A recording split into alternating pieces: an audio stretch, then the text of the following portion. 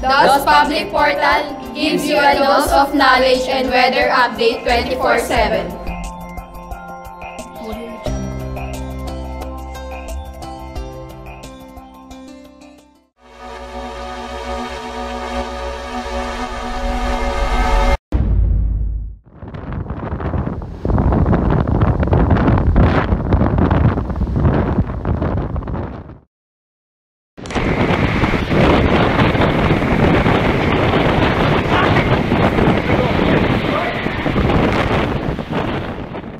Hydrometeorological hazard is a phenomenon of atmospheric, hydrological, or oceanographic nature that may cause loss of lives, injury, property damage, loss of livelihood, social disruption, and environmental damage. I am Sarah Lisa Capito, your DPP correspondent. What makes the Philippines prone to hydrometeorological phenomena?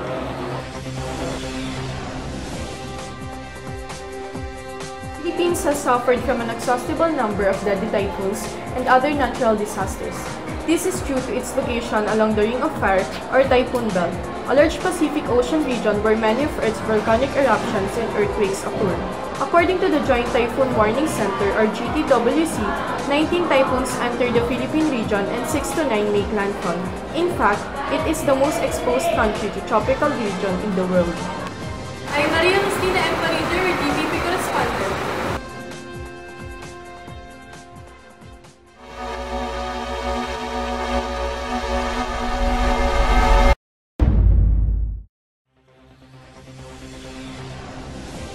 What is typhoon?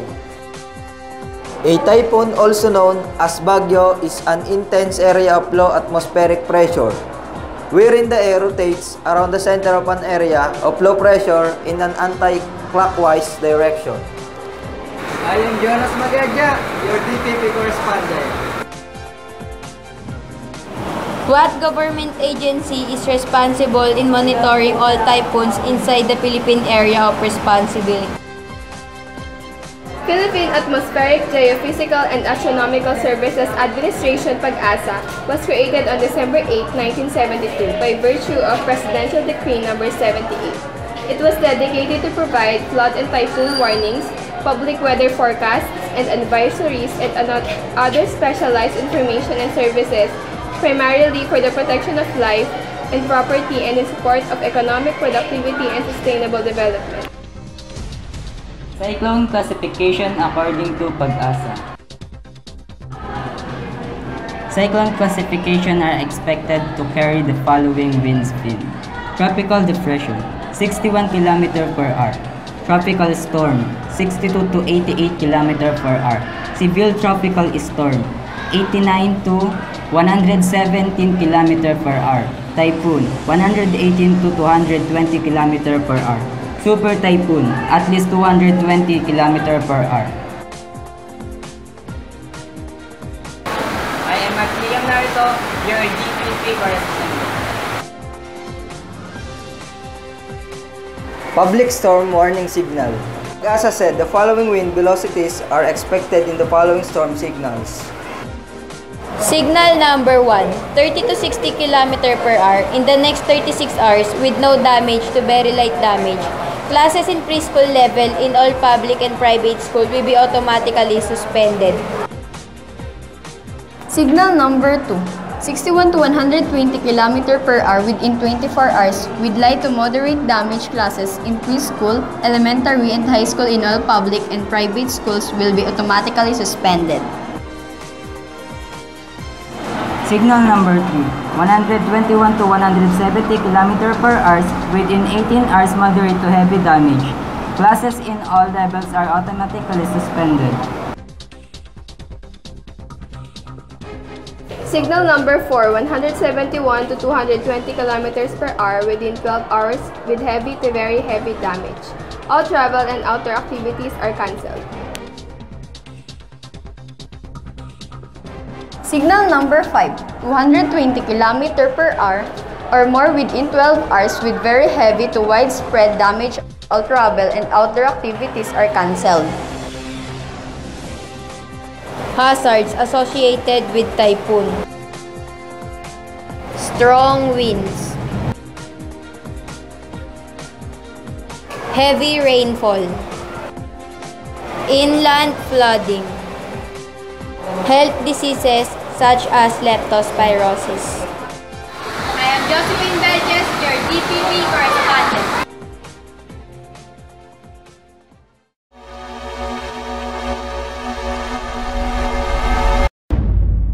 The deadliest and most destructive typhoons to hit the Philippines. Super Typhoon Juan. International name, Typhoon Meji. Date of occurrence, October 18, 2010. Maximum wind speed, 295 km per hour. Casualties, 69 deaths, 4 missing. Damage, $700 million. Affected areas, Northern Luzon, particularly Cagayan Valley.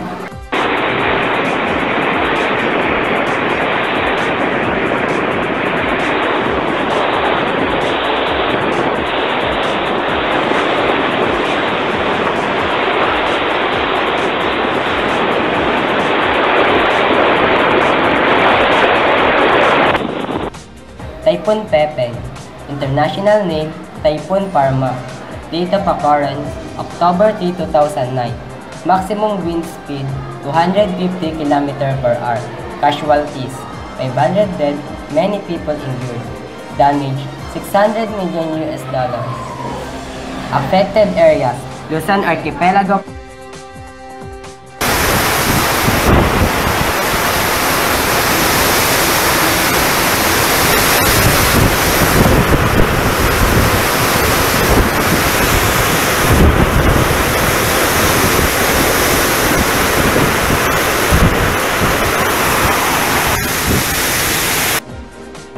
Tropical Storm Ondoy. International name, Typhoon Ketsana. Date of occurrence, September 25, 2009. Maximum wind speed, 165 km per hour. Casualties, almost 700 dead. Damage, $1 billion. Affected areas, Metro Manila, Central and Southern Luzon.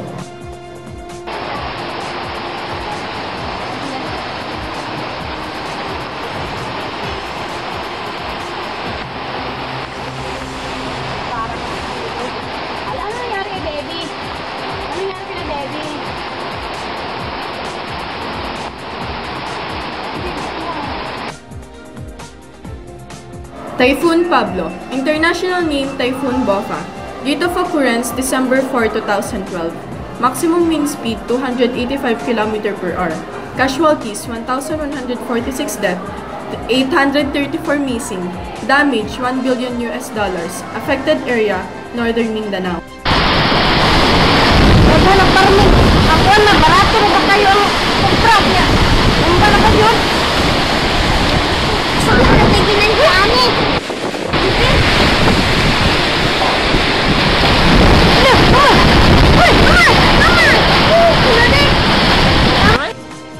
Typhoon Frau. International name, Typhoon Fengshen. Date of occurrence, June 20, 2008.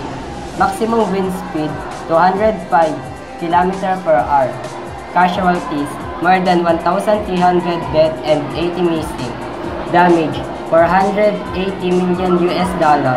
Affected areas, Western Visayas.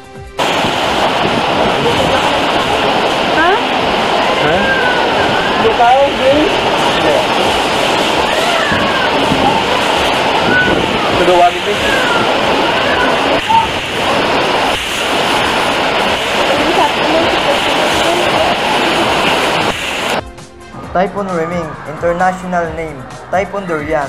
Date of occurrence, November 30, 2006. Maximum wind speed, 250 km per hour. Casualties, more than 1,500 dead, many injured. Damage, $500 million. Affected areas, Bicol region.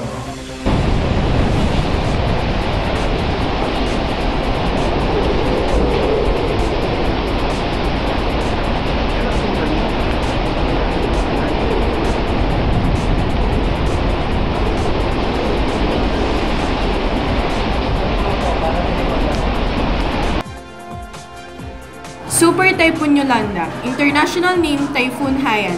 Date of occurrence, November 8, 2013. Maximum wind speed, 315 km per hour. Casualties, more than 6,000 deaths, 1,000 missing. Damage, $2.86 billion. Affected areas, Eastern Visayas.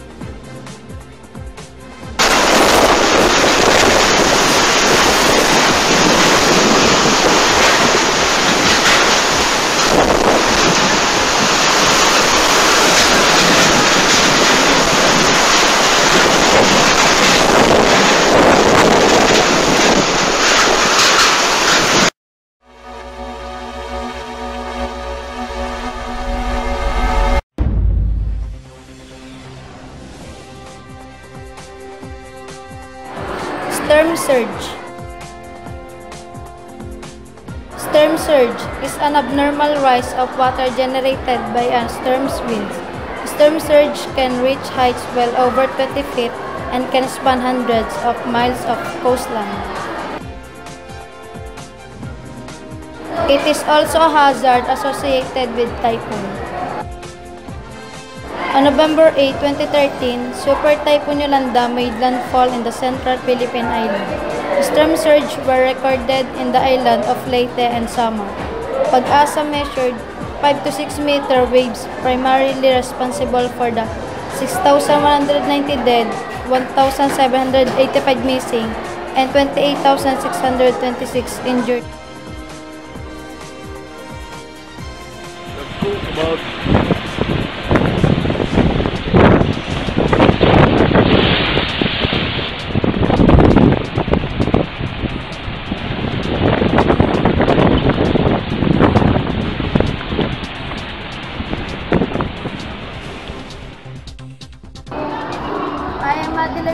Your TV correspondent.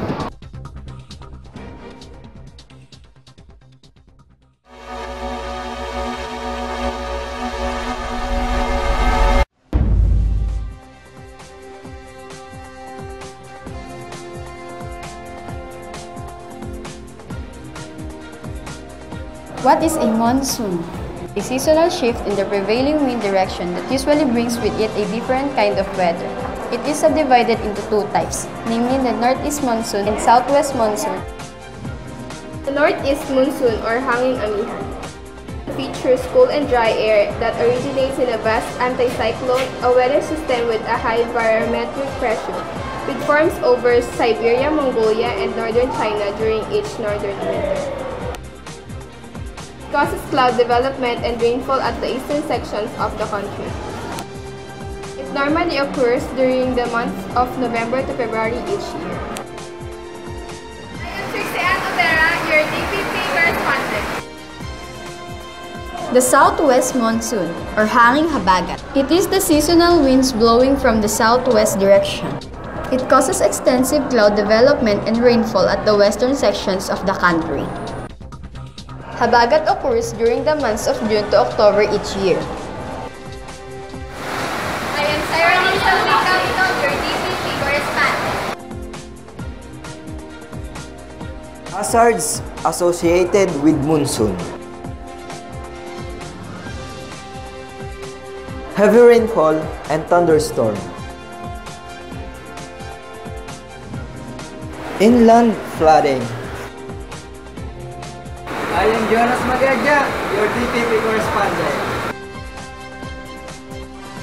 As color-coded rainfall warning system. Yellow warning, 7.5 to 15 mm heavy rain observed in 1 hour and expected to continue in the next 2 hours. Flooding is possible. Monitoring of the weather condition advised. Orange warning, 15 to 30 mm intense rain observed in 1 hour and expected to continue in the next 2 hours. Flooding is threatening. Alert for responsible evacuation is advised. Red warning, more than 30 mm torrential rain observed in 1 hour and expected to continue in the next 2 hours. Serious flooding expected in low-lying areas. Evacuation is advised. I'm Maria Justina M. Pariter, your DPP correspondent.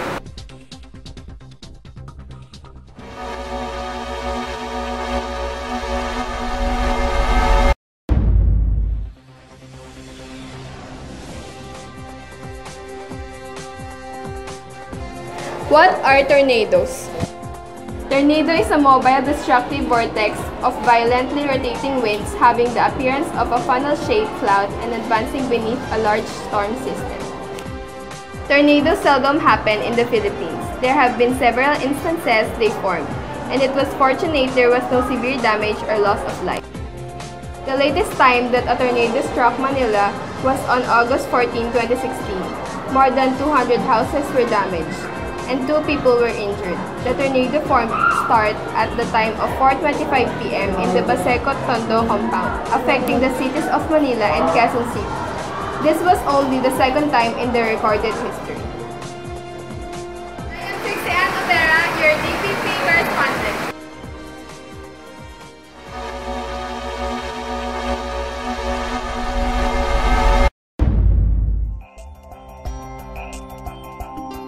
DOS Public Portal now signing off.